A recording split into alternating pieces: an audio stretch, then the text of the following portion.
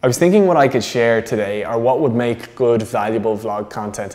And actually, vlogging in itself is what I want to share. I'm 40 vlogs deep into this process, and already I'm starting to feel some results from it. So I wanted to share them with you and urge you to do the same yourself.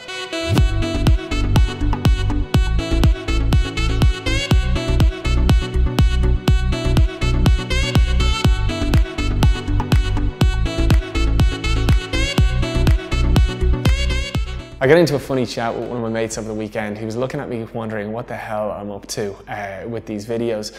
And I was trying to tell him that he should 100% vlog himself, with which he again kind of pushed me away and pushed the whole thing off and just thought it was all ridiculous. But actually this is a video and I'm going to stress to everybody, I really think you should vlog. So I've been doing this for the guts of about 2 months now. We're on 40 videos. Larry, yes? Yeah, 40 videos. Okay, and it is such an interesting process. I started this because I thought, you know, oh, it'll be good to put myself out there, to hopefully, you know, inspire other people along the way. But for much more selfish reasons, this is actually really interesting, really fulfilling. The fact is, every day we get up, we dress ourselves, we look at ourselves in the mirror, we maybe kind of tweak how we look based on that.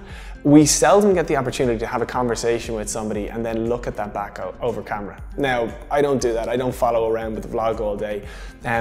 But it's a really interesting process. I do this for an hour every day where I will think through something worth sharing over the course of the day, or something that's come to mind, and say it face to camera. And I watch it back. And I go, oh my God, I didn't realize I was picking my nose in the middle of that. Or like, why am I scratching my chest while I'm talking? And then we'll repeat it back again and repeat it back again.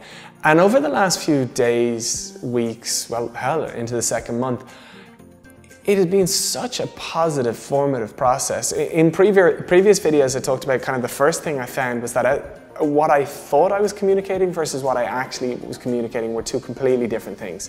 And probably one of the kind of first steps, or one of the first things that I found, was that I was kind of bringing the two of them in sync. But way over and above that, actually just working on my communication skills, it's been so valuable. And I think that's something that we probably don't do enough of. So as I said, we're all conscious of how we look because, God, there's so many pictures going around. And maybe we're getting a little bit more conscious of how we act and how we communicate because there's so many people with cameras going around. But this is far more intimate, I think, where you're literally just head on with a camera. And I think because of that, you learn a lot more, and you learn a lot faster.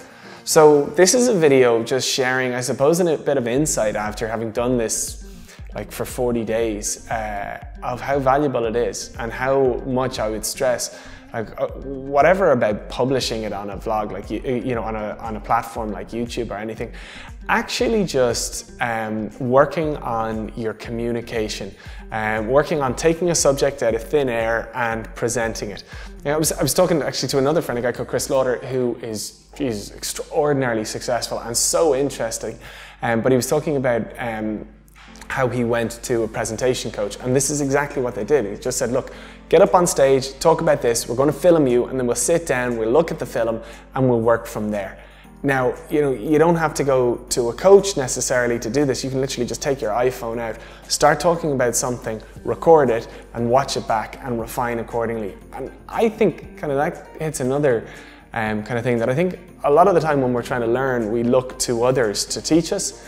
But the fact of the matter is, with a phone, you can actually teach yourself so much. And this, for me, has been so formative.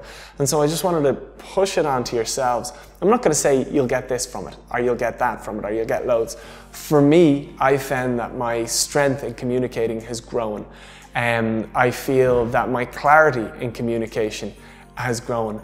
I feel I've got a bit better sense of self, and I feel kind of as a result of that, my confidence has grown a bit.